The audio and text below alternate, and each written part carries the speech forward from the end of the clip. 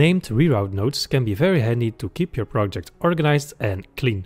For example, these are a lot of nodes going on everywhere. So let's say, instead of crossing wires here, you want this micro texture variation to be more cleanly.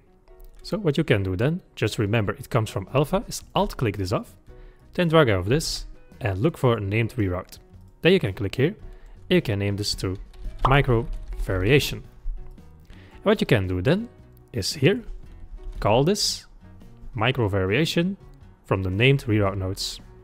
And this will work exactly the same way. So this will continue from here on out instead of one long crossing wire.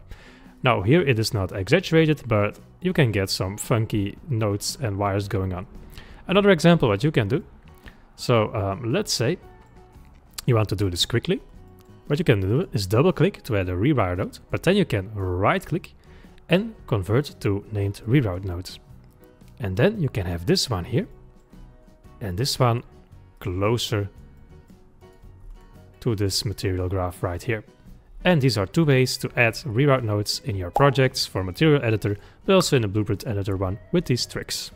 Don't forget to grab the free Game Dev Toolkit in the description down below this video. You will get my free ebook on how to get better at game development, a free game design document to plan out your projects, and a free tutorial series where you create a platformer game from scratch. And those who are hungry for more, I offer a sneak peek and overview of my new premium course, The Unreal Vault, where you learn how to create beautiful levels, create a game from scratch to finish, and how to set up boss fights and create dragon fights with different attacks including fire breathing. So if this sounds like a good deal to you, I see you there. Click the link and grab your Game Dev Toolkit now while it's still free.